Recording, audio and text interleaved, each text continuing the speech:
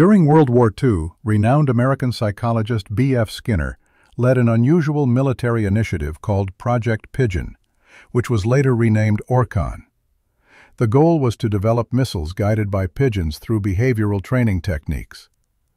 The system worked by housing pigeons in small chambers where they learned to peck at specific targets displayed on screens, rewarded with food for correct responses.